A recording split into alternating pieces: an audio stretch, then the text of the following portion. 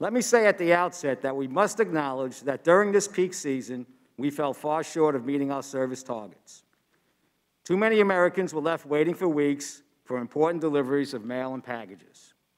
This is unacceptable, and I apologize to those customers who felt the impact of our delays.